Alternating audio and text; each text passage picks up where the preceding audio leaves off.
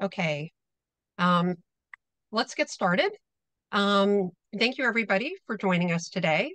Uh, we're very happy to bring you the 2024 World Bronchiectasis Conference takeaway webinar. We're excited to have Professor Chalmers, who hosted the World Bronchiectasis Conference in Dundee, Scotland, here to share the highlights about the conference. This conference is brought to you by Running on Air. My name is Mary Kitlowski.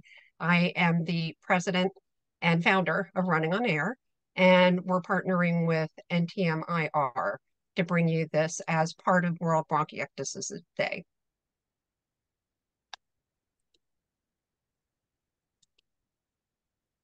So for those of you who aren't familiar with Running on Air, we are a nonprofit based in the United States, and you can follow us on social media.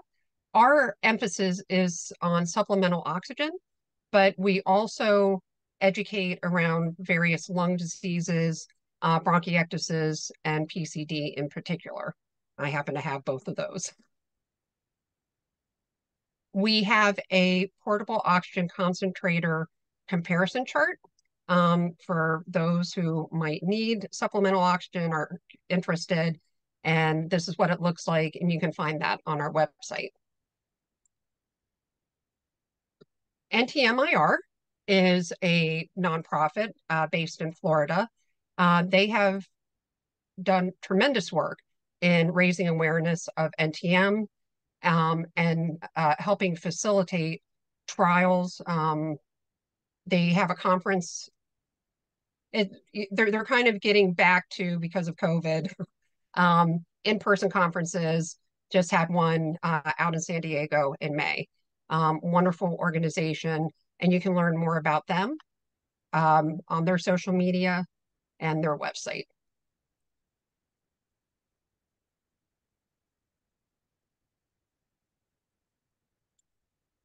And just want to let you know, save the date, August 4th is World NTM Awareness Day. So this will be the second year for World NTM Awareness. So moderating with me today is Amy Liebman. She's the president of NTM Info and Research. And as I said, it's a nonprofit advocacy group for patients with nontuberculosis, mycobacterial infections, and related illnesses. She's the daughter of a patient with NTM lung disease and bronchiectasis. She has spent the last 13 years championing the voice of the patient. In her role, Amy represents the interests and perspectives of patients, healthcare providers, researchers, industry, and other interested stakeholders, serves as a liaison to legislators, regulators, and independent organizations seeking patient input, and speaks at multi-stakeholder meetings. She has presented original patient preference research, co-authored several papers on NTM lung disease, and collaborated on patient-centered and epidemiologic research. Amy's career includes many years in communications and marketing, including for an NBA team and a major community nonprofit organization that mobilized human and financial resources to strengthen local and international community social safety nets. A native of Montreal, Canada, Amy grew up in Toronto before moving to Miami, Florida, where she earned her Bachelor of Arts and Juris Doctor at the University of Miami. She is a member of the American Thoracic Society, the Infectious Diseases Society of America, the American College of Chest Physicians, the American Society for Microbiology, the European Respiratory Society, and the Drug Information Association. So thank you, Amy, for being here and moderating this with me. Thank you. It's lovely to be here. And want to thank INSMED for supporting today's event. Without their support, we would not be able to bring you webinars like this. So very much appreciate their support for today. And on to why everybody's here. Would like to introduce Professor James Chalmers. Professor Chalmers is Asthma and Lung UK Chair of Respiratory Research at the University of Dundee and a consultant respiratory physician at Ninewells Hospital in Dundee, UK. His main clinical interests are in difficult lung infections and particularly bronchiectasis. He runs a research group focused on developing new treatments for bronchiectasis and related conditions. He chairs the European Bronchiectasis Registry and is current chair of the European Respiratory Society Bronchiectasis Clinical Practice Guideline Panel. He is current chief editor of the European Respiratory Journal. Thank you so much, Professor Chalmers, for being here. Thank you so much, Mary and Amy. And let me begin by just saying thank you to you and Amy for all of the work that you do on behalf of our patient community. It's really appreciated. And it's fantastic to have this opportunity to give you the highlights from the World Bronchiectasis Conference. So I'll start sharing my slides. I've got a few slides to go through with some of the exciting data that was presented at the conference. So let me begin by saying it was the most successful conference that we've had so far. I begin by saying I'm going to talk about new therapies because I think when I was talking to Mary about what we thought would be the key takeaway messages from the conference, some of the new trial data and the exciting new therapies that were presented at the conference were one of the things that we wanted to focus on. So just as a reminder, I will discuss medications that are not currently approved or available, and these aren't treatment recommendations, and you should discuss any questions that you have with your doctor. So it was the most successful World Bronchiectasis Conference ever by distance. So over 1,000 participants took part in the conference. More than 600 came to my hometown in Dundee to participate, with just under 400 participating virtually. So we're really delighted by the numbers, because traditionally bronchiectasis conferences attract between 250 and 350 people. So that's a sign that more healthcare professionals, more people are getting interested in helping patients with bronchiectasis, which is fantastic news. It was a very special World Bronchiectasis Conference because we had a number of late-breaking science sessions that presented new clinical trial data. And the slide that I'm showing here is the results of the ASPEN study, which I will discuss in detail. This was a really exciting moment for people with bronchiectasis, and I'll explain more about that when we get to talking about the results that I presented around a new medication called Brensocatib. It was a special World Bronchiectasis Conference because we had some new initiatives, including a patient village and a patient theatre, where we gave summaries or bite-sized summaries of the conference for patients. And we had a session on Friday and a session on the Saturday where some of the experts took questions from patients and provided a discussion on some of the data that was being presented. And that's the first time that we've done that. And the other thing that was really exciting is that it isn't just doctors that look after patients with bronchiectasis, but also nurses and physiotherapists and other members of the multidisciplinary team. And so we had a packed series of sessions with nursing, physiotherapy. There's a practical demonstration with one of our patients being taught physiotherapy, and also sessions around primary ciliary dyskinesia, NTM, and others. And as you can see, all of the sessions were absolutely packed, including some people sitting there on the stairs, as you can see. So it shows the interest in this area from the medical community. Bronchiectasis has really arrived as a topic of high interest for physicians and for also the pharmaceutical industry. And it wasn't always like this. So this was one of the slides from the conference. Just so you know, everything that I'm going to show you is slides taken from the conference. So pretty much every slide that I show you will be a slide from the conference. And this was a slide from the first presentation in the conference that kind of takes us through the history of bronchiectasis from its discovery as a clinical condition in 1819 through to the development of CT scans, which is now how we diagnose the condition, the discovery of some of the first genes.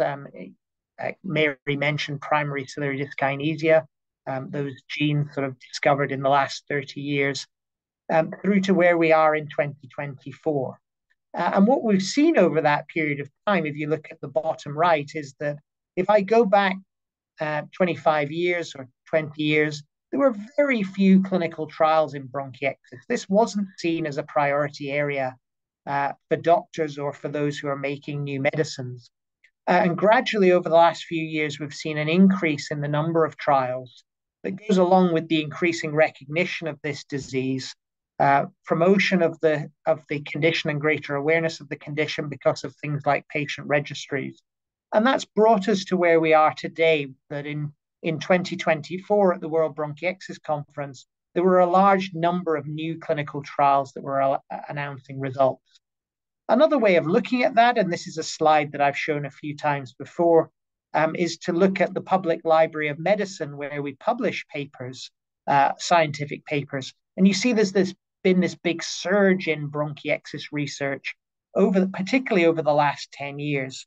And we're particularly proud that the European Bronchiectasis Network, which is called EMBARC, which works very closely with patients through the European Lung Foundation, has been a big part of that. And a significant number of those publications over the last 10 years in the highest impact journals have been from this European network that collaborates very closely with our partners across the world and in industry. There's never been more research and there's never been more new medications being developed for people with bronchiectasis. And that's great news because we know that the existing treatments are not good enough. And those treatments that are in development cover all of the different aspects of the pathophysiology of the disease. So you will know that patients with bronchiectasis have impairment of clearance of mucus from the airways, and there are new treatments that are in development to help with that. And I'll show you some data that was presented at the conference on a molecule called ARENA-1, which is meant to help with clearance of mucus from the airways. The big area of development over the last 10 years has been recognizing that inflammation, the immune system, is an important part of bronchiectasis, and targeting that through cathepsin C DPP1 inhibition, which is a way of blocking inflammation, is the major breakthrough that we've seen recently, and I'll talk a lot about that, as you would expect. And we're still developing new antibiotics, and we had new data presented at the conference around inhaled antibiotics, and I've highlighted that in black. So those are the three areas that I'm going to focus on: new drugs to clear mucus, new drugs to tackle inflammation, new drugs to tackle infection. And I'll show you the results that were presented at the conference and walk you through what the scientific data really means from a patient perspective. And I'm going to start with what I think was the biggest news at the conference, and I don't think anyone will mind me saying that, was the announcement of and the detailed presentation of the phase 3 clinical trial data for a daily tablet called Brensocatib. So bronchiectasis is an inflammatory condition. The airways become inflamed. What drives you to produce more mucus and what causes the increased susceptibility to infection is that the lungs are inflamed and the immune system doesn't work correctly. There's a particular type of cell that the body makes, a white blood cell called a neutrophil, which contributes to that to the greatest extent. And it does that by making these damaging proteins. And you can see the names of those here are neutrophil serine proteases, which is a long word. And the most abundant of those is one called neutrophil elastase. And the new medications, the new anti-inflammatory medications that are being developed, target that part of the immune system that causes destruction in the lungs. So if you look at it in terms of this graphic, inflammation caused by these neutrophils promotes infection. It causes you to make more mucus, and it also causes damage to the lung, and so causes the disease to get worse over time. So if we had an effective medicine that could reduce this inflammatory component, it could reduce the number of infections to reduce exacerbations. It might improve symptoms by improving things like cough and mucus production, and it might prevent the progression of the disease. And some of the research that we've done over the years has suggested that that might be the case. But we needed an effective way to target that inflammation. And so Brensocatib is the first type of medication that works on the neutrophil. And this is, you can see my red pointer. This is a graphic of a neutrophil, one of these white blood cells. And this medication works on the white blood cell to prevent the activation of these proteins that the white blood cell fires into the lung. And if you'll forgive the analogy, the best analogy I use with my patients to explain this is your neutrophil is like the immune system's gun. It's designed to attack invading bacteria or other things. And these proteins, what we call proteases, are like the bullets. And a gun is not able to cause any damage if it doesn't have any bullets in it. And so what Brensocatib does is that it blocks an enzyme called DPP1 that inactivates these proteins. And so the gun no longer has the bullets that can cause damage to the lung. And we already had data that this might be a good way to treat people with bronchiectasis because the pharmaceutical company that have been developing this, and I was part of this trial, conducted a phase 2 trial, which is an earlier stage of development called the Willow trial, where they tested 2 doses of this medication, Brensocatib, and both of the doses reduced exacerbations, which is probably the most important outcome that we see in people with bronchiectasis. And it also dampened down inflammation in the lungs. So the last stage of clinical development, the last stage of developing a medication before it can be used in patients is called a phase 3 trial. And that's the stage when you really find out whether something is effective and safe for patients. And so the Aspen study was a phase 3 trial testing 2 doses of this oral medication called Brensocatib.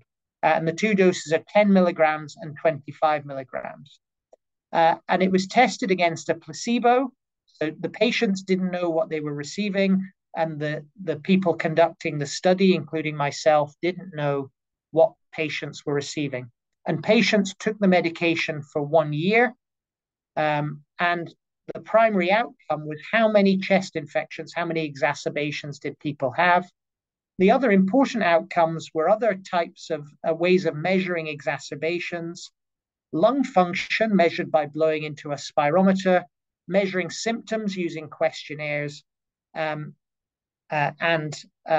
also using a daily diary.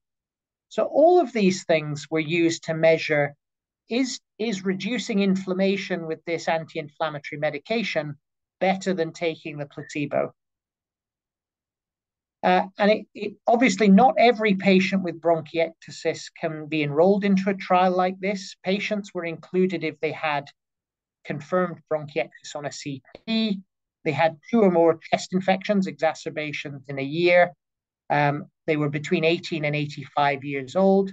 The study also included a small number of adolescents, which is important because adolescents can also get bronchiectasis. And patients also had to have symptoms. They had to be able to produce a sputum sample at the screening visit. Patients were excluded if they had certain types of bronchiectasis that require specific treatments like CF, ABPA, active NTM, and also if their main disease was COPD or asthma. This is an amazing logistical achievement because it's by far the largest clinical trial ever conducted in people with bronchiectasis. 1,680 adults and 41 adolescents, an extraordinary achievement, a global trial, as you can see from the green colors on the slides, and a huge congratulations to everybody involved, but particularly to all of the patients who participated. And I'll come back to that later, but really what a fantastic effort by so many patients to be willing to participate in this effort.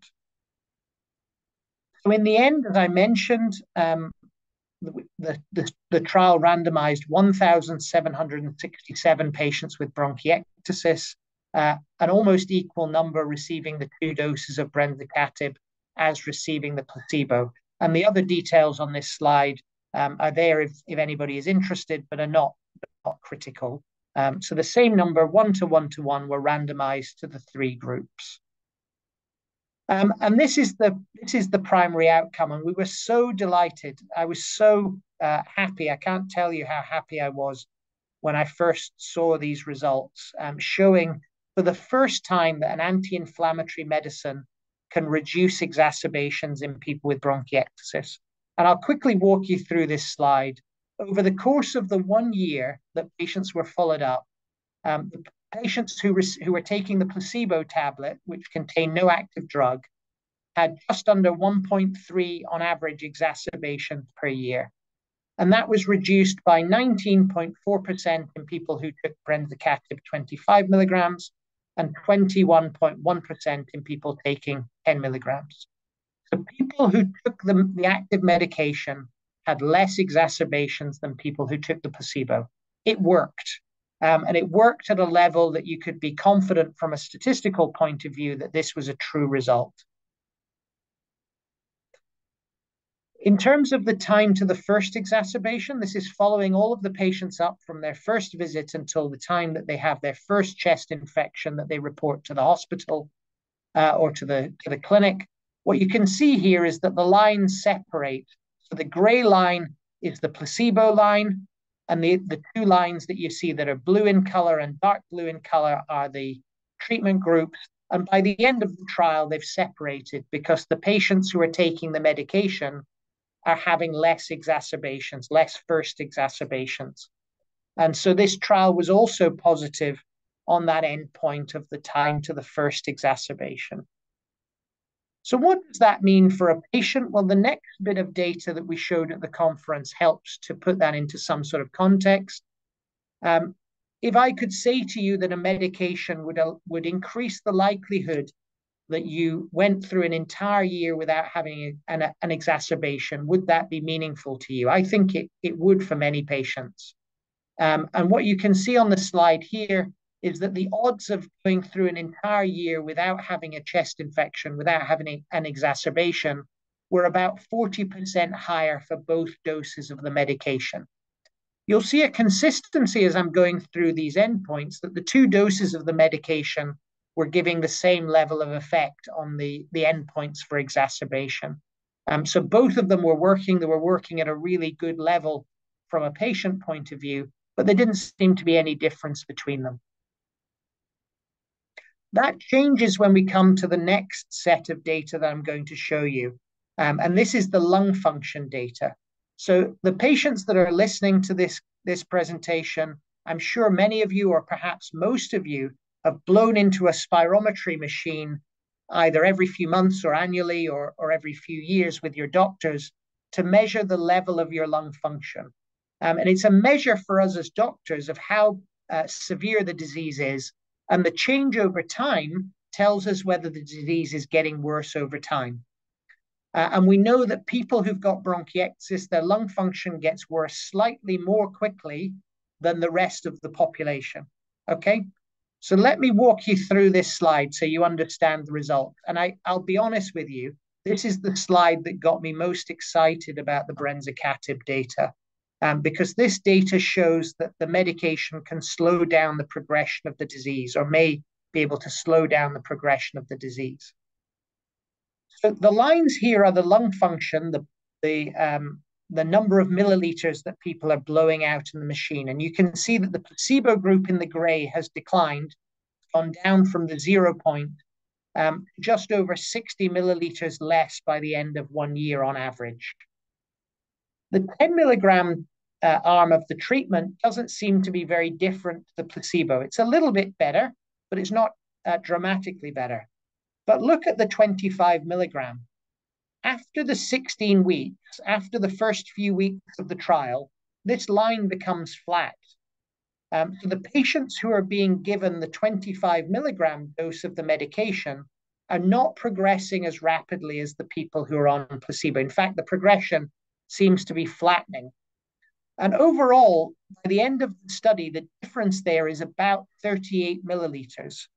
And that's more than the amount that we say on average. A healthy person's lung function will decline over a year. So it's almost taking somebody with bronchiectasis and turning the level of their decline over a year into what we would expect from somebody who's not got bronchiectasis, like myself. Another way of putting this is, what if I told you that there's a medication now that can stop the bronchiectasis from getting worse as quickly over time? That's really exciting. Severe exacerbations means exacerbations that are bad enough to end up with people being admitted to hospital or needing intravenous antibiotics. And the data that we presented at the conference showed that there was about a 25% reduction in the risk of being admitted to hospital with an exacerbation. Now, the number of these events was much lower, and so the statistical confidence that this is a true result is less. So we say that this is not statistically significant. We don't need to get into a detailed statistical discussion here, but it's just to make you aware that that's the case.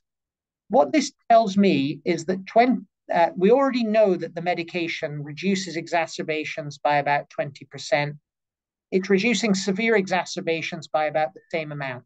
So it means that if you're somebody who's at risk of being admitted to hospital, this medication is also reducing the risk of those bad exacerbations from happening. So your next question would be, is this medication going to make me feel better? And we would expect that it would, because it's reducing inflammation in the lungs. Inflammation causes cough and mucus production. So we would hope that it would medication that can reduce inflammation would also reduce the inflammation in the lungs. And here the graph is a little bit complicated, but let me walk you through it. These are the results of the questionnaires that patients are filling out at each of their visits. And the questionnaires, every few weeks, they are giving their scores of what their cough and their sputum and their breathlessness is like. And a higher score is an improvement. So you can see that the people in the placebo group feel a bit better. Being in a clinical trial often makes you feel better. But the patients taking the treatment are feeling even better than that, because those lines are going higher.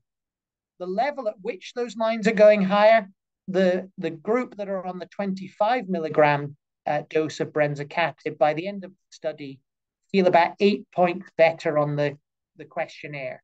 And that's a level where people will report that they notice the difference. They notice that they feel better.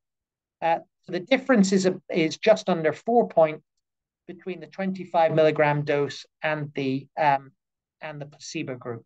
So again, significant effect. Patients are feeling better.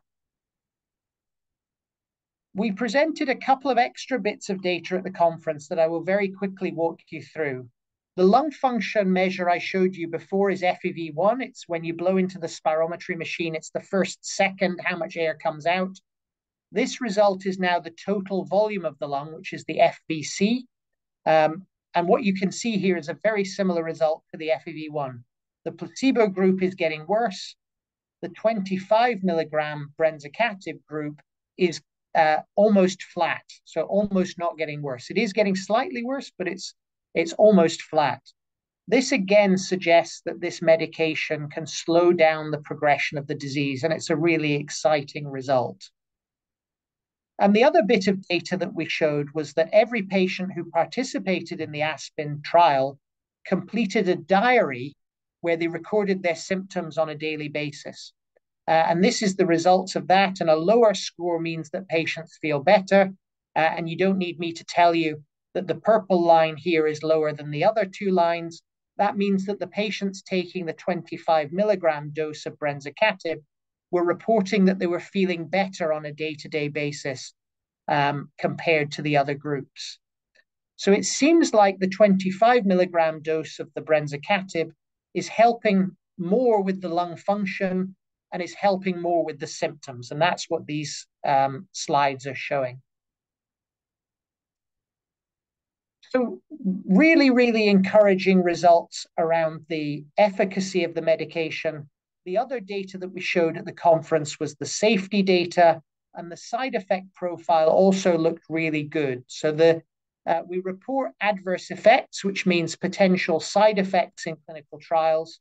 And in simple terms, what you can see on this slide is that overall side effects, more people were having side effects from the placebo group compared to the two treatment groups. What that means is not that there aren't side effects with medications, of course there are, with any medication, but that actually the placebo patients are reporting as much as the other two groups, which means that for most patients, the medication is not having any problems that they wouldn't also see just from having bronchiectasis and taking a placebo. If we look at the only side effect that we saw that was more common in the Brensocatib group compared to the placebo group, that we know is something that we might expect to see with a medication like Brensocatib, is a side effect called hyperkeratosis. This is where you get thickening of the skin or a little red rash. This was not a serious side effect. It was mild to moderate for most people.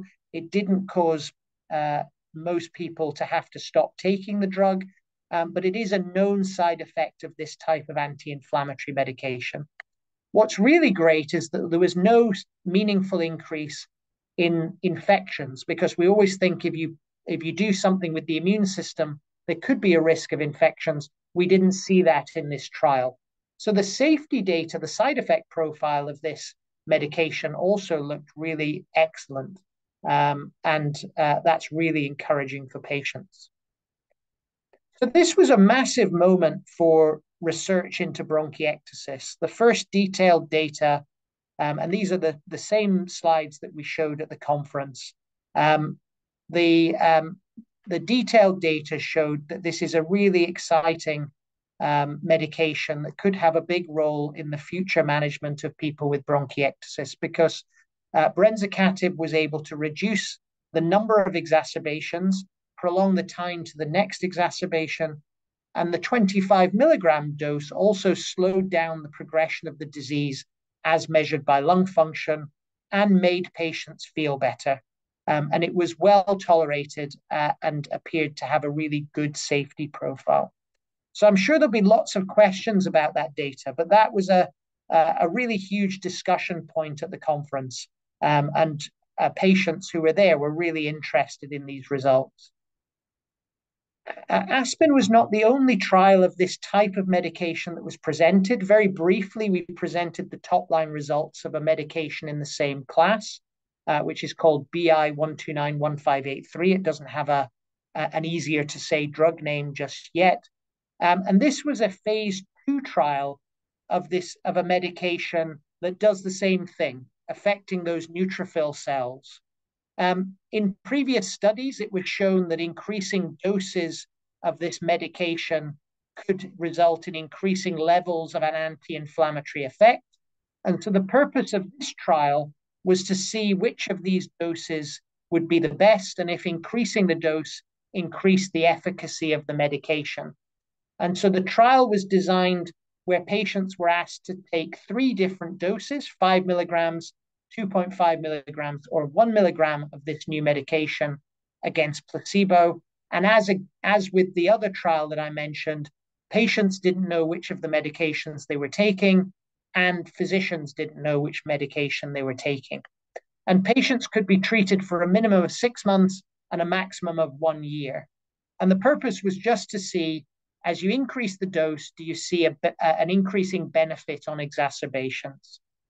The inclusion criteria were very similar to the previous trial that I mentioned, the Aspen trial, so I won't spend much time on this slide, apart from they included patients who had 1 exacerbation, whereas the previous trial allowed only patients who had a history of 2 exacerbations. This is the number of patients included. It's a much smaller trial than the Aspen trial because it's the phase 2, the earlier phase of development before we go for the big efficacy trial. 109 patients got placebo, 107 got the 5 milligram dose of the new medication, and you can see the numbers who got 2.5 milligram and the 1 milligram there. This is the spread of the different kinds of patients that were included in the study. Most people had idiopathic or post-infective bronchiectasis. And they presented very brief top-line results at the Congress, but the good news was that the trial was positive. So they said that the dose response was established. So as the dose of the medication increases, that suggests that there's an increasing benefit on exacerbations. And they reported an approximate effect size of 30% for prolonging the time to first exacerbation. And they told us that the next results will be presented at another Congress in Europe in a few months' time. They also reported that there was no major safety concerns with no increase in infections. And they also mentioned that side effect again of the thickening of skin, what we call hyperkeratosis, which were mild to moderate but increased with dose. So this suggests that another of these medications is on the way, but they're at the earlier stage, so they still need to go on and do a phase 3 trial. And they announced at the conference that the phase 3 trial will begin in early 2025. And just an interesting point was that they've also included patients with cystic fibrosis in another trial. And they announced that they would be including cystic fibrosis patients in the trial that's coming forward. So that hopefully broadening the group of patients that could benefit from anti-inflammatory medications in bronchiectasis. So very briefly, I'm going to mention 2 more medications that were presented at the conference. These are Arena-1 and the inhaled antibiotics. So Arena-1 is an inhaled medication that's a combination of ascorbic acid and glutathione. So this is meant to break up mucus and help mucus be easier to move. And in the laboratory, this graph is showing that this medication increases the movement of mucus along ciliated epithelium or the airway.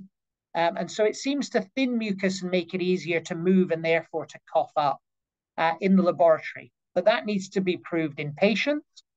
And so the company designed a trial, which they presented at the conference, and they randomized 29 people to nebulize this medication called Arena-1 twice a day, and 11 patients to nebulize 0.9% saline, which was the placebo.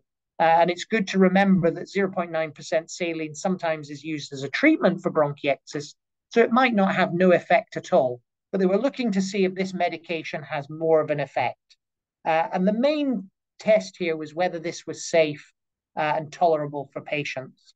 So the primary outcome was tolerability and adverse effects, but they also measured quality of life and symptoms to see if there was reason to believe that this was going to make people feel better. This is the characteristics of the patients, and I won't spend long on this chart, just to say that the average person with bronchiectasis is about 65 years. And quite a lot of the patients had previously used hypertonic saline, which is a medication that we use often for people with bronchiectasis. So as a reminder, 29 people in the Arena-1 group, 11 in the placebo group, 5 people had to withdraw, and so the final numbers in the Arena-1 group were 24.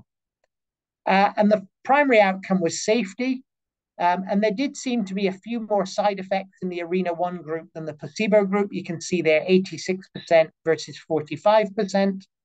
And the main one was cough.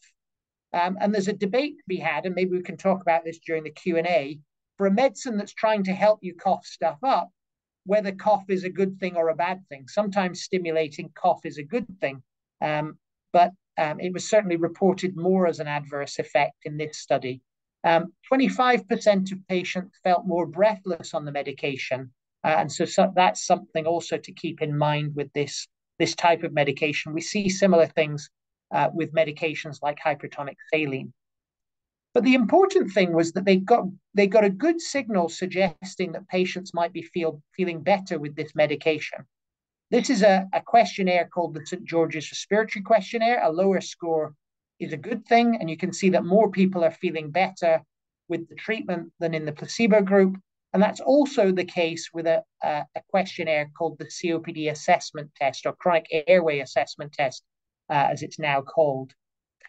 So it looks like this medication was making people feel better as well as stimulating more cough. So when they look at that in more closely, remember a certain level of improvement is needed for patients to say, I feel much better on this. More people were saying that with the ARENA-1 treatment than with the placebo treatment. So this looks really encouraging. The trial is quite small, but it looks like more people are feeling better, and that overall it's reasonably well tolerated via the nebulizer. And so this is going to go again to larger trials in order to definitively establish how effective this is. So the last one I'm going to mention is an inhaled antibiotic called colistin or colimycin.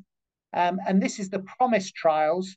And this is 2 trials that were conducted at the same time, where patients were given a nebulizer containing an antibiotic or a placebo for a year. And again, the patients and the doctors didn't know who was taking what. It was blinded. Again, it was a global trial conducted all over the world. So lots of different types of patients were able to participate. But everybody in this study had Pseudomonas infection because the medication that we're using here, colistin, the antibiotic, particularly targets Pseudomonas. So you had to have 2 or more chest infections a year, confirmed Pseudomonas, and lung function above 25%. And this was a really interesting presentation because it shows you some of the challenges that we've been through over the last few years. There were 2 trials, PROMISE-1 and PROMISE-2. PROMISE-1 showed a 40% reduction in exacerbations, which is a fantastic result for patients. But unfortunately, PROMISE-2 didn't show the same thing, even though the trials were exactly the same. When we look at severe exacerbations, there was an even bigger signal in PROMISE-1, but no signal in PROMISE-2. And when we look at symptoms, remember, a lower score is better. The people who were taking the nebulizer with the antibiotic in it in PROMISE-1 felt better. The people who were taking the placebo didn't feel better. But in PROMISE-2, both of the groups felt better.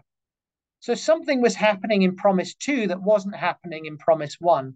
PROMISE-1 was a really positive trial. PROMISE-2 missed a lot of its endpoints. And the presenter of this paper took us through the reasons for that. And the big difference is that PROMISE-2 happened predominantly during the COVID-19 pandemic. And all of you who are on this call will know during 2021 and 2022, we were doing a lot of things differently. We were wearing masks, we were social distancing. And we know from this study that I performed with some people in my lab that chest infections, exacerbations went down during the COVID pandemic by about 50%.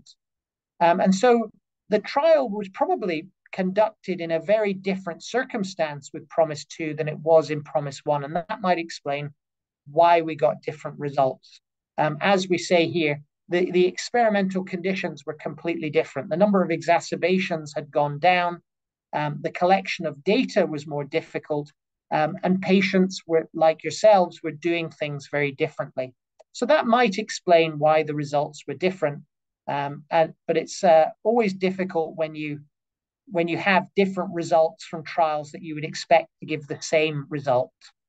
But sort of supporting the idea that COVID was the cause of the problem here, these are the results showing the percentage reduction in exacerbations from all of the data collected outside of the pandemic, including the PROMISE-2 study for the patients that were treated before the pandemic was declared.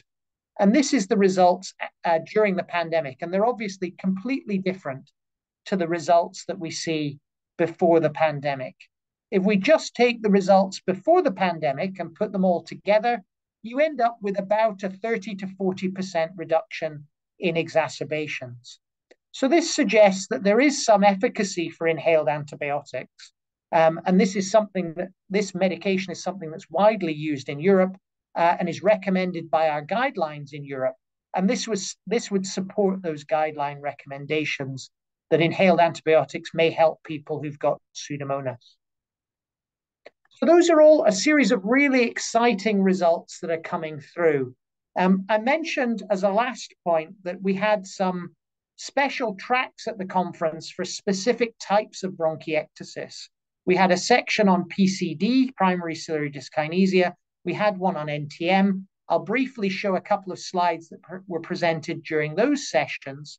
This one, I want, if you've got PCD, it's time to get excited because there is specific drugs now being developed that target the genetic mutation that cause PCD. And this was a slide that was shown at the conference of a trial that's now underway where patients are getting a medication that specifically corrects the genetic defect for people who have this specific genetic cause of PCD. Cystic fibrosis has been revolutionized by medications that target the specific gene defect, and I really hope we see the same in PCD. And then finally, for NTM, at the conference, these slides were shown on a recent trial comparing two drugs, azithromycin and ethambutol, for people with NTM, non-cavitary NTM lung disease, and ALIS, which is liposomal amikacin.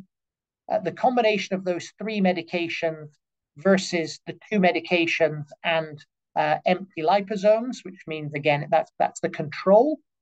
And this is looking now at the microbiology over 6 months, over the first 6 months of the study, or the first 7 months of the study, I should say. And what it shows is that the addition of the nebulized antibiotic, which is amikacin, resulted in more people clearing the NTM and having what we call sputum culture conversion. That means the sputums go to negative in the group that received ALIS compared to the group that just received the two oral drugs.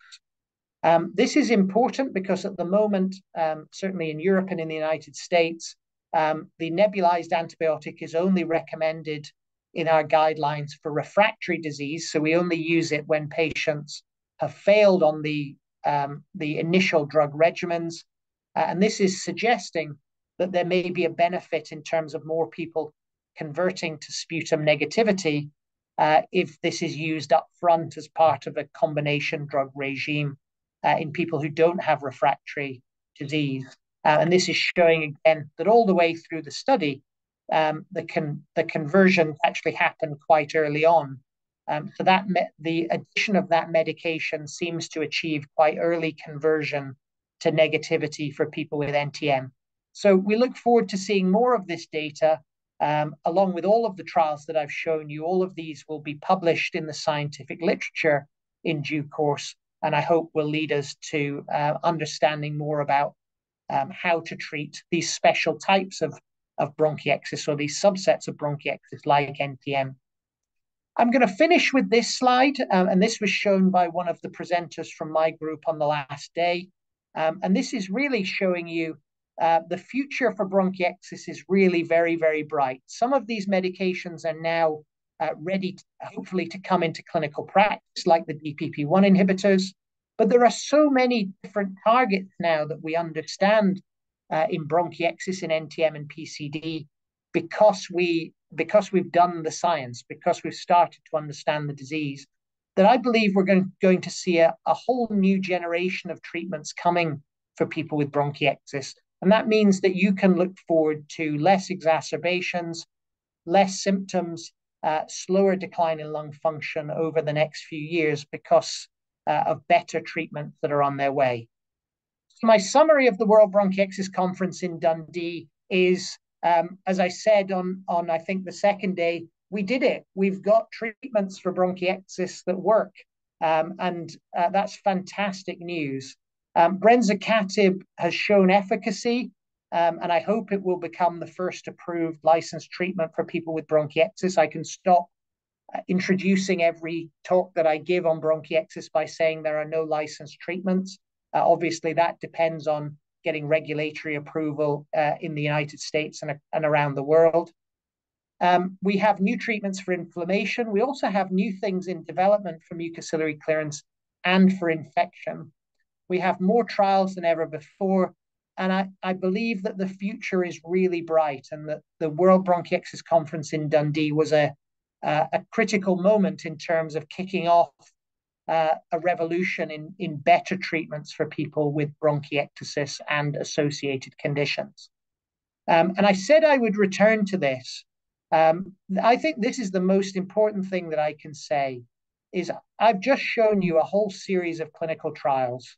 And the only reason we were able to do those clinical trials and the only reason we now have breakthroughs in bronchiectasis is because of you, the patients, who've given up your time to participate in research, to support clinical trials, in some cases to take medication for a year or more than a year, to give up so much of your time and put so much effort into research for your fellow patients.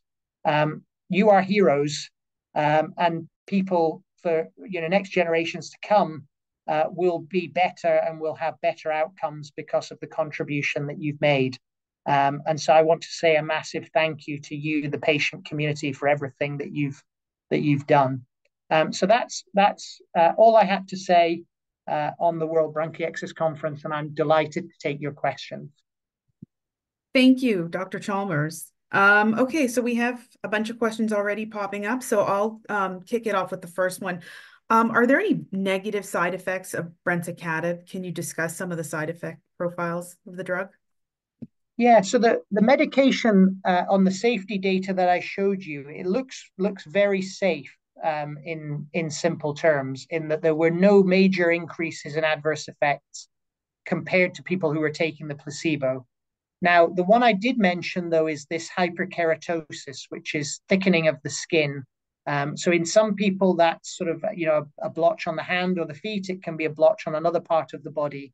That does seem to happen. The numbers were really small. I showed you, I think, 17 cases in more than 500 people that took the 25 milligram dose. So it's not something that's going to happen very often, but it is a recognized side effect of this class of medication. It's something we'll have to watch out for. The good news is that people didn't generally have to stop taking the medication because it wasn't uncomfortable. It wasn't a big problem. But it's definitely something that's going to be on there as something that we tell patients about as a side effect. Okay, next question. Will Brensocatib help all patients with bronchiectasis, or only certain patients whose disease fits a specific profile or phenotype? And if so, what would that phenotype be? So that's a great question. So at the moment, the only way we can really answer that question is to look at the type of patients that were enrolled in the study. So that was a broad spectrum of people with bronchiectasis. So the trial enrolled people with idiopathic, post-infective bronchiectasis, PCD, some inflammatory diseases, and a history of 2 exacerbations. So the medication's likely to benefit a broad spectrum of people with bronchiectasis who are experiencing frequent exacerbations. But it did exclude people who had, for example, active NTM, or whose main condition was asthma, or some other conditions like active ABPA. So there are some groups of patients where they weren't in the trial, so we don't have data. So at the moment, we wouldn't be able to say confidently that it would benefit them. Okay, we have a question from one of the somebody who was I think they might have been, they were a trial participant. And they're asking, when will ASPEN trial participants be told which group they were in? They wanted to know, because they want to know if they were in the placebo group or the drug group. Yeah, I don't have an exact answer to that question. That would be a question we'd have to refer to the company. But I think that will happen quite soon because the trial has closed and all of the trial closeout processes are in process at the moment. So I would hope it would be soon, but that really would be a question for the company. Yeah, Mary, do you have any information? I feel like they had mentioned they might have mentioned something in one of their calls, in one of their press releases. I do not recall if they did. I don't think it's expected to be available this year. It's not going to be this year, but I don't think we're Yeah. going to be waiting years and years. No. I think it's when you say expected, it's going to the FDA. So Right. but I think maybe in the second half of next year. So But are you talking about when it's going to be available to When it would go prescribe? through regulatory approval, yeah. Yeah, yeah, so they did mention that in one of their calls. So they said in 2025 the hope would be to launch in the US, and that in other areas like Europe it might be 2026. But Okay. it all depends on the discussions with the regulators and all of Yeah. that going on. yeah. Okay. Okay, well, that was another question. So let me see how far away are we from getting Brensocatib approved for all patients? Here's a good question. Does this rule out people with COPD? They're also being treated for NTM and they've had COPD exacerbations this year, which I think is a great question about this.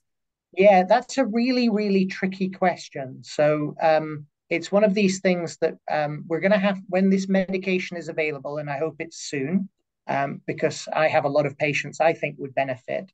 Um, the the trial excluded people who had a primary diagnosis of COPD, but it included people who had a main diagnosis of bronchiectasis, but who also had COPD. And so it will come down, I think, assuming the our use of the medication follows what we did in the trial, which it usually does with new medications. It will come down to your doctor's judgment on whether the main problem is bronchiectasis or the main problem is COPD. Because if the main problem is bronchiectasis, you would have been eligible for the Aspen trial, which means that the benefit applies to you, if that makes sense. Okay. Yeah, that does make sense if the problem is in fact bronchiectasis. We have somebody who's asking two questions. The first was about availability, which we answered. But the next question they're asking, is it a pill or inhaled? So what is the format of the drug? Yeah, it's a once daily pill, Okay. which is obviously great news because one of the other problems we have in bronchiectasis is treatment burden with nebulizers and other types of treatments. So this is an easy one to take. Here's a great question. Will these new classes of medication like Brensocatib allow the bronchiectasis community to stop taking some of their medications or their airway clearance therapies? Great question. So on airway clearance, I don't think so. So although this is having a really major effect, and I'm delighted with the results, it's not completely eliminating symptoms or having those sorts of effects that mean that I think that patients would want to stop doing airway clearance. Airway clearance is absolutely critical part of treatment of bronchiectasis. And the way I think about it is, if you remember that circle that I drew with infection, inflammation, and mucociliary clearance, the best treatment's probably to take care of all three of those components. So it would be the best effect will probably be to take Brensocatib, but also to do your airway clearance. And if infection's a problem, to also take care of the infection. So I don't think we're going to be withdrawing many treatments. Okay. So here's a question that's following. For those of us with NTM or MAC, would Brensocatib be recommended with NTM treatment, or is that not known? So unfortunately, that's not known because patients with NTM on treatment were not a group that was included in the trial. So there was a bit of debate at the conference about the role of these neutrophils in NTM and whether tackling inflammation could help in future with NTM treatment. We don't know. It's a really good question, but it would require specific trials. We have a couple of questions related to prednisone. The first one is, until Brensocatib is available, what is your opinion of low dose, say 5 milligrams of prednisone for lowering inflammation in the lungs? And then somebody else is asking, why isn't prednisone used for an inflammation treatment for bronchiectasis? Yeah, that's a great question. So this allows me to discuss a little bit of my biology and the research. So prednisone is thought of as an anti-inflammatory, but it actually affects different parts of the immune system than Brensocatib. Okay, so prednisone will reduce some types of immune cells, but unfortunately for bronchiectasis, they're the wrong types of immune cells. So prednisone, if anything, can sometimes increase the risk of infections. And it has an effect on the neutrophils that is not a beneficial effect. And the inflammation in bronchiectasis is mostly driven by neutrophils. So unfortunately, prednisone is not a replacement for brensocatib. Brensocatib is special because it's the first type of medication that can target these specific white blood cells called neutrophils that affect people with bronchiectasis. So I don't recommend prednisone to any of my patients with bronchiectasis unless they've got coexisting asthma or ABPA or other types of inflammation that are responsive to steroid. Okay. Okay. So Dr. Chalmers, along that line, I don't see the question in the chat, but somebody had asked the question to me this week about the 3 times a week azithromycin. And there's obviously the NTM concerns with that treatment. And that treatment is meant to be, for anti-inflammatory purposes. So do you anticipate or do you even know yet whether Brensocatib could replace that 3-day-a-week treatment? Yeah, that's a really good question. And we've been thinking about that since we got these fantastic results. So the Aspen trial actually included people who were taking the 3 times a week azithromycin. And so we will get some data shortly on the additive benefit of adding brensocatib on top of the 3 times a week treatment, because it may be that the combination of the two is a really good way of tackling inflammation.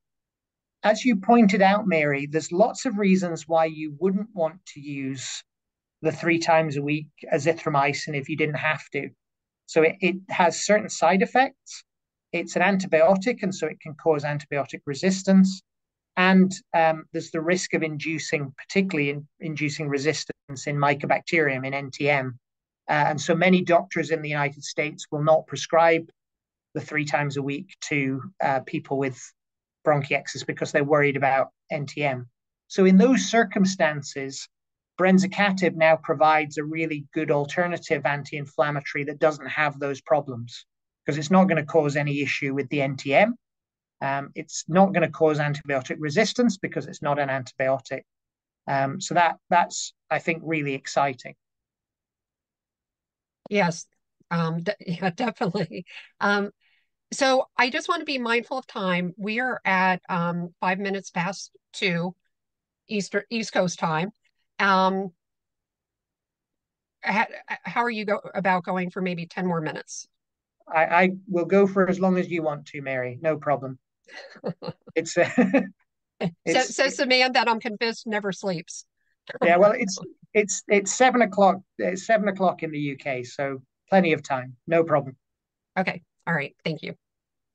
Mary, yeah, we go have ahead, Amy. a bunch of questions pertaining to bronchiectasis and different conditions like asthma, or having bronchiectasis and NTM, and asking would it be approved, and asking, about the neutrophil. So Dr. Chalmers, let me ask you this. If somebody has NTM and they're being treated for it and they have bronchiectasis,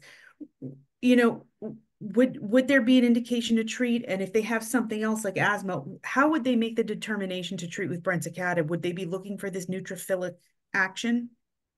Yeah, that's a really tricky question. So I'm not sure how that's going to sort of play out, Amy, because as I said, the NTM treated group were not included in the trials, and so they may not be a group where sort of the initial guideline recommendations suggest to use it. So there may be a recommendation to use other types of treatments for people who've got active NTM. But sometimes medications are used off label. Sometimes we have to make difficult decisions because patients aren't doing well. So there may be circumstances where a patient with NTM, you might try a medication like this, but it's sort of difficult to imagine at the moment. With the asthma question is easier because We know from the trial, we included patients who had coexisting asthma as long as they also had bronchiectasis, and the medication worked in the ASPEN trial. So if a person has asthma and bronchiectasis, and they're having bronchiectasis exacerbations, bronchiectasis is the main problem, I would have no hesitation in suggesting that they could use Brensocatib. Okay, I've wanted to address a couple of quick questions that I think we can answer before moving on. Is there any advocacy or action we can do as patients to expedite the approval of Brensocatib or other successful trial medications? Is requesting it from our doctor helpful? So if it is not an approved drug, requesting it from your doctor will not help because they can't get it if it's not approved. Once it's approved, yes, they can. As terms of advocacy or action, you know, the first thing that has to happen after the clinical trial is completed and the data are analyzed, the company has to file what's called an NDA, a new drug application. They have to file for an approval with the FDA. Once that happens, then we see how it shakes out from there. The agency, the FDA then has the option to give that approval or to have what's called an advisory committee meeting, where an actual advisory committee that they have, it's a standing committee, you know, looks at all the data, presents it, and has like a full day of discussion. Sometimes they have an AdCom, sometimes they don't. We don't know what will be the case here. We know that, you know, with Alice, with ARIKAYCE, there was an AdCom. It was a very long day. There was patient involvement, both before, during, and after. There were several patients who spoke at that AdCom. There were patients who wrote afterwards to the FDA explaining why the drug approval was so important. Whether that happens or not, we don't know yet. But when we see what's shaking out, you better believe we will be communicating with all of you to let you know about that. So the other question I wanted to address was somebody was asking about a trial of omadacycline. So omadacycline is not a similar drug. It's an antibiotic. It's not a drug that's in the same class as Brensocatib. So it's a completely different kind of drug. There is a clinical trial that just completed enrollment for omadacycline. It's a clinical trial for abscesses, and we are hopeful that we will soon have an approved treatment for abscesses as well. All right, Mary, you want to take a question? Amy, why don't you go ahead? I'm replying to somebody's question. It's great to see so many questions. This is obviously yes. Well, some of these questions are things that we can. So, okay, here is okay. Let me see. Did the included treatment arms have similar severity of bronchiectasis or number of affected lobes? So, in other words, were the different treatment arms kind of apples to apples in terms of the severity of bronchiectasis? Absolutely. And just because of time, I didn't have time to sort of explain that in more detail, but the patients were randomized to each of the groups like flipping a coin. And so the result of that, because it's completely random, is that you end up with 3 groups that look almost exactly the same. So when we look at the age, the sex, the number of chest infections, the FEV1, the symptoms, all of these things, the 3 groups look almost exactly the same. Meaning that we can be really confident that those results are due to the medication. Great. Yes, thank you. Question, will Brensocatib help bronchiectasis patients even if they are not facing frequent exacerbations, but they have heavy mucus production and a recurring cough?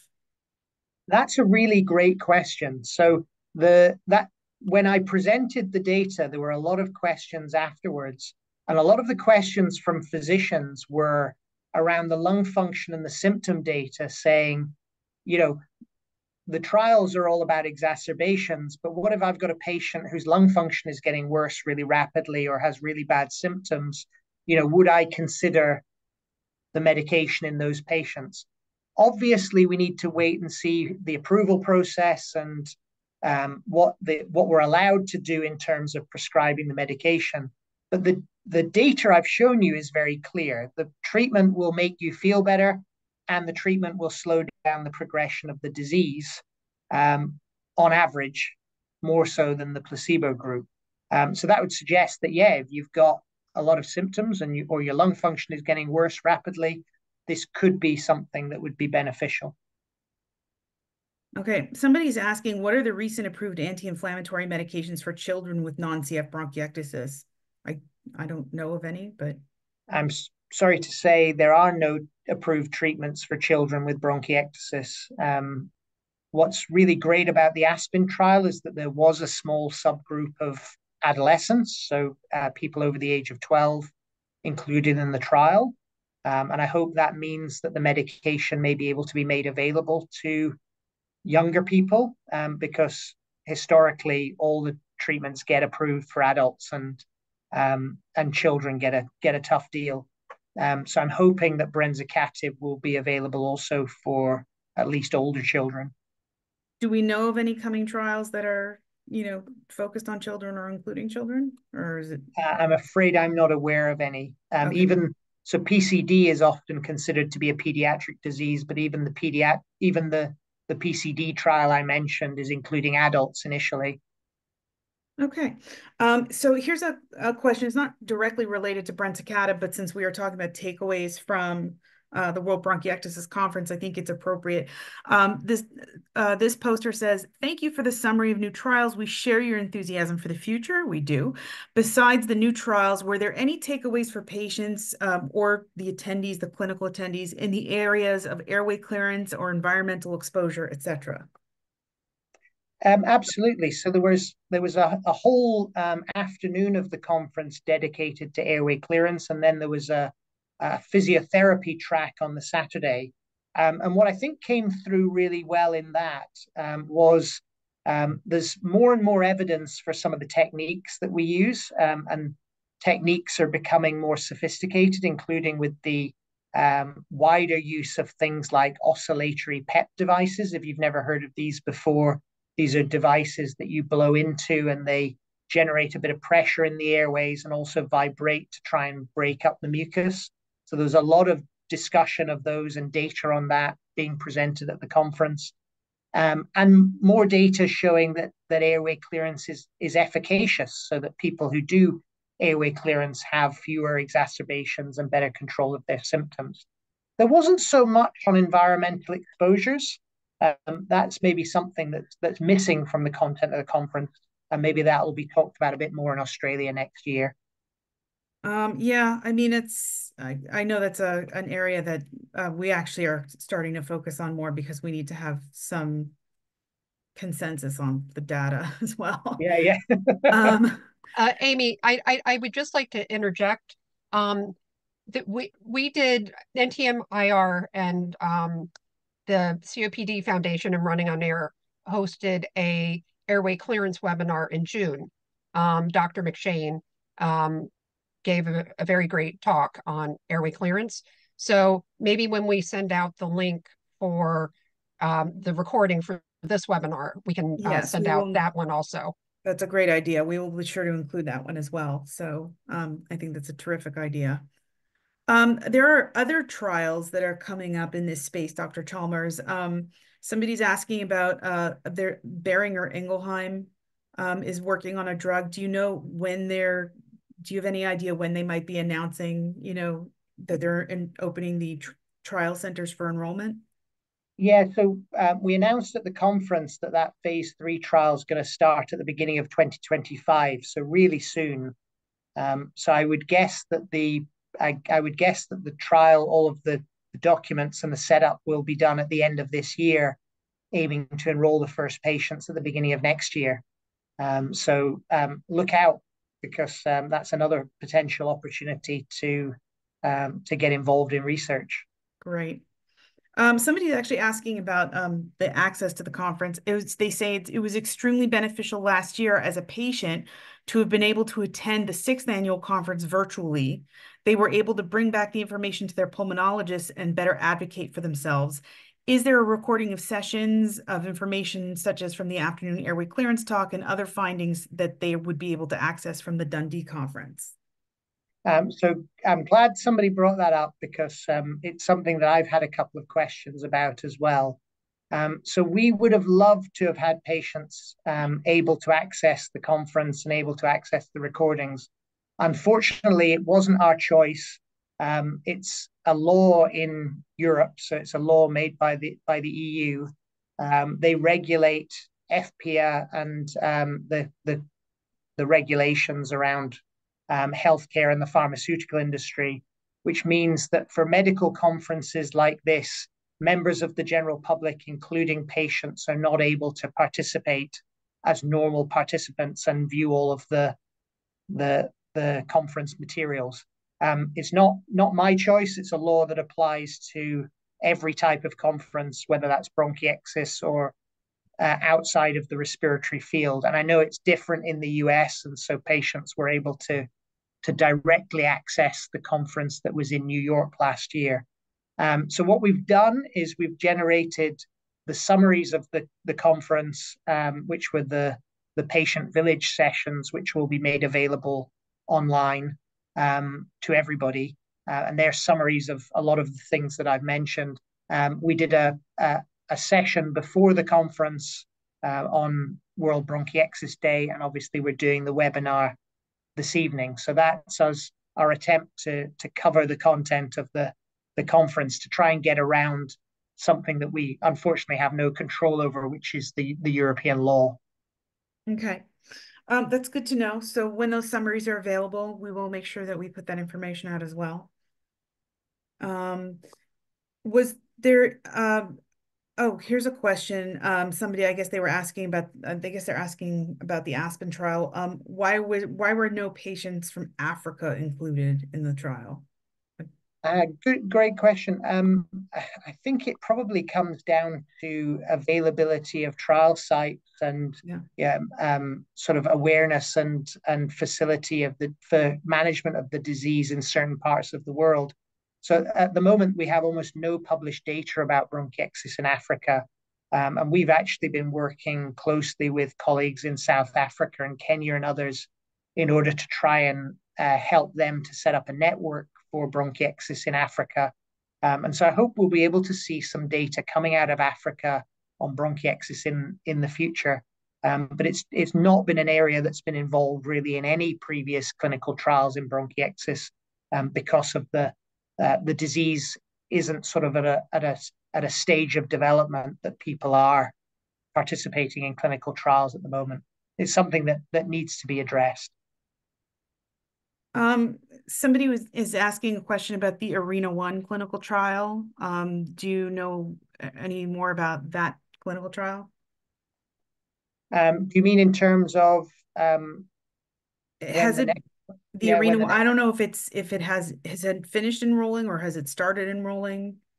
Yeah, so the phase 2 trial, which was the one that I showed you, is completed. So that shows positive benefits.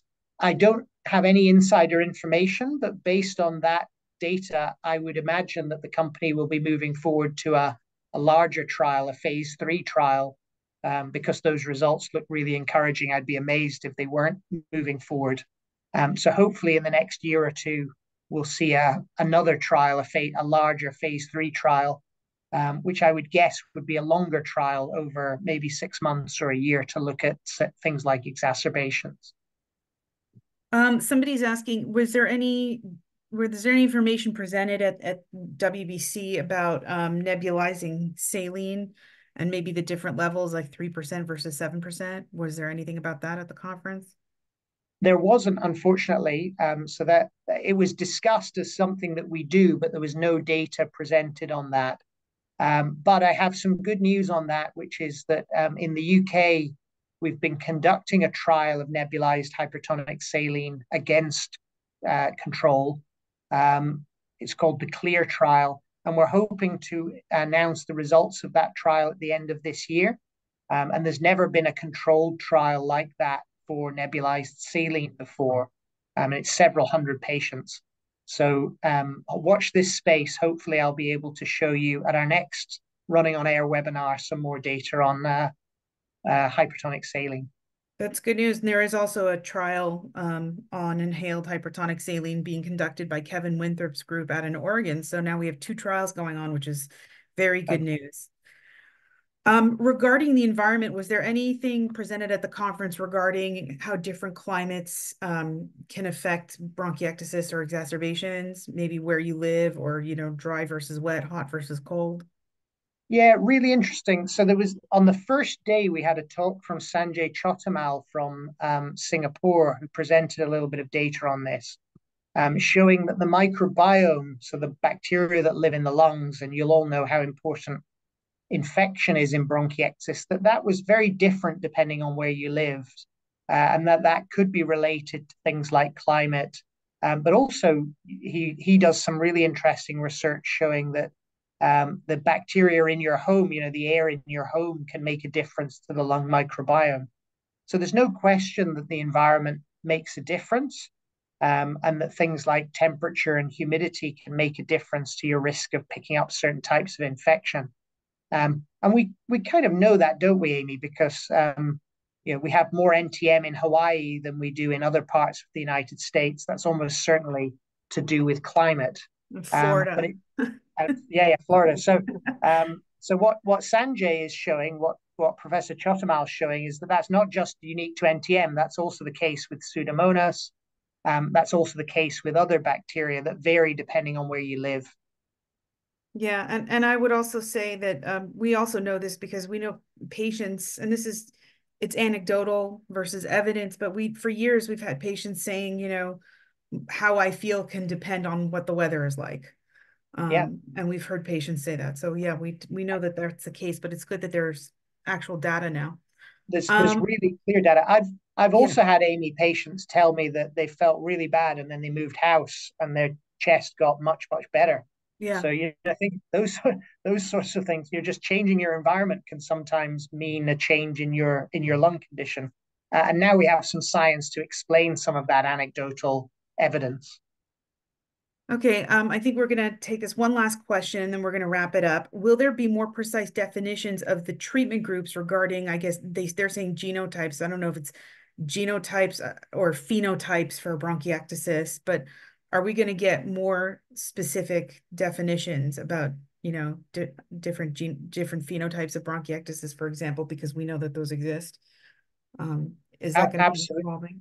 Yeah, I really hope so. So I think bronchiectasis is a really complex condition, and as we learn more about it, we're getting tests and things that we can use in clinical practice that can subtype patients better and find the right treatment for the right patient. We call that personalized or precision medicine. And there were some good examples of that shown at the conference. So, for example, I've talked about Brensocatib and the neutrophils.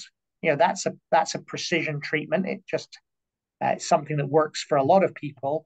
But we saw data at the conference about the eosinophils. So some people have a certain blood test that's high, and they seem to respond better to steroids or to asthma type treatments. We've seen treatments that work differently depending on the microbiology in your lungs.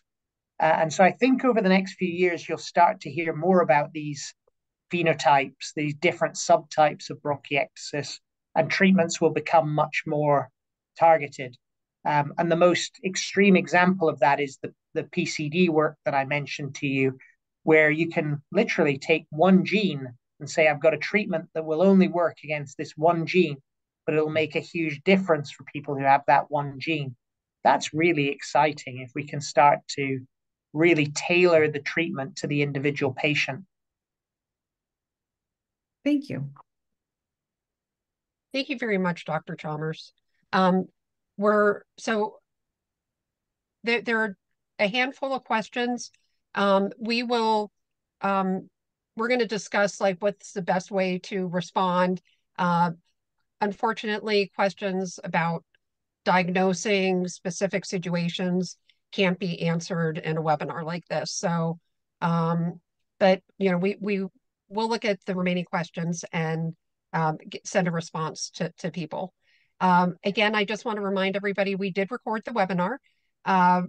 Hopefully it'll be up in the next week, maybe two. And Running on Air will send out an email link once the webinar to everyone who's registered.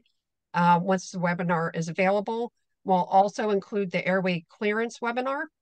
And a couple people had asked about participating in trials. So in the United States, you can go to www.clinicaltrials.gov. And when we send out the email, we'll include that link too. And they have a list of all the trials based on disease groups. So you can search on bronchiectasis and see what trials are going on and if there's anything in your area. You know, as Professor Chalmers said, if you don't, you know, if we as patients don't participate, we're not going to have treatments available. I mean, he didn't put it that way. I'm putting it that way. You know, we all want treatments. We all want a cure. And the only way it's going to happen is through our participation. So I do want to thank, too, there were a few people in the question and answer who said that they had participated in various locations throughout the world. So thank you guys for doing that to make this possible for all of us. And even for those who tried to enter the who wanted to be part of it, but maybe didn't qualify, you know, because that can be kind of disappointing when you want to participate and you don't meet the qualifications for the trial. But you know, your willingness to do that is also very much appreciated. So thank you, Amy, for helping to moderate, and thank you, Professor Chalmers, as always, for a great session. Thank you to everybody for staying late and for all the questions and all your enthusiasm. I really appreciate it. And if there's any questions that are left over that you think that I can help answering, just drop me an email, Mary. You know, I'm always happy to help. Yep. Thank you so much. All right. Thank you, everybody.